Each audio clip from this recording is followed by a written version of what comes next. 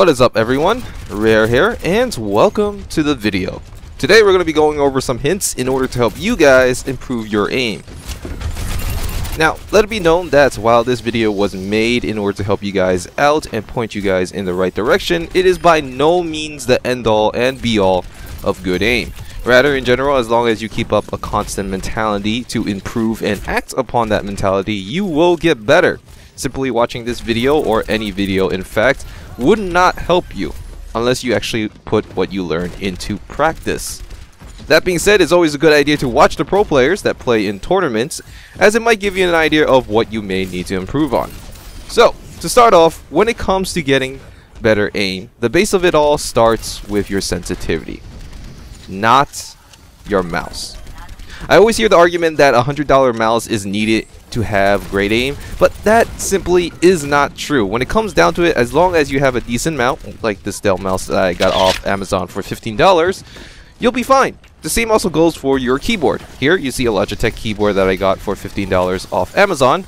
And no, I wasn't sponsored by Amazon, but I've been using these devices for 5 years now, and I have never had a problem with them. Having better equipment is cool, but by no means necessary. Rather, the only requirement for a mouse and keyboard is that they're wired and they're not wireless, as wireless tends to fail every so often. Starting off, when picking your sensitivity, the first thing to keep in mind is to not constantly change the values you are using. Whether you are using a high or low sensitivity, the last thing you should be doing is adjusting it while you play. The key to getting better aim is to practice, muscle memory, and the constant reminder in the back of your head to get better. When it comes down to the actual values that you use for your sensitivity, generally, most people would agree that a lower sensitivity is better. What this means is, if you are capable of performing a 360 on the screen by just flicking your wrists, then your sensitivity is probably too high. However, at the same time, you don't want to set the sensitivity too low that you need to move your mouse across your entire table in order to perform a 360. Instead, what you should be doing when picking a sensitivity is to make it sure that it fits the amount of space that you have in order to move your mouse. For example, on my table, I have about 10 inches to move my mouse back and forth. So I adjust the values in a way that allows me to perform a 360 after moving 5 inches. Now, for people with bigger tables, that's a pretty high sensitivity. However, for me, it fits the amount of space that I have on my table, and I have gotten used to that sensitivity over time. The next thing you should be doing after you have set the values for your sensitivity, depending on whatever game you are playing, is to practice with that sensitivity. Unless you actually start playing, you won't be improving your aim, which is why I said that even though you watch this video, it's not going to automatically improve your accuracy. At first, it might seem like a struggle with you missing every single shot using the new sensitivity. However, eventually your body will adapt and your muscle will remember the correct movements. It's actually quite similar to riding a bike. It's hard at first, but over time your body will learn, and after a while you will never forget how to aim. Now, for people who play a lot of different first-person shooter games, a good website to visit is actually mountsensitivity.com. This website allows you to find and compare settings so that you will have the same sensitivity values across a list of many first-person shooter games, allowing you to not have to worry about all the different ways that a developer might build their game. Instead, simply have to plug in some numbers such as your DPI and the settings that you want to convert, and get the settings that you need for that new game that you are playing. Now, besides sensitivity that you will be using for your mouse, another factor you need to keep in mind is FOV, or field of view. Now, when it comes down to field of view, the basic rule to remember is that a hide field of view makes targets smaller while improving your situational awareness.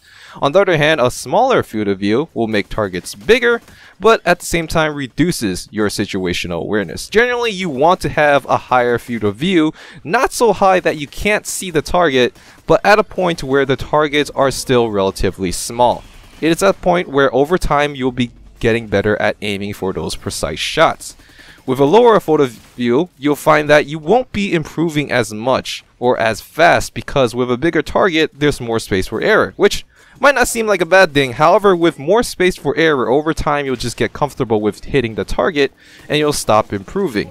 As a result, when you're trying to get better or trying to get more accurate, you generally want to set the field of view higher rather than lower.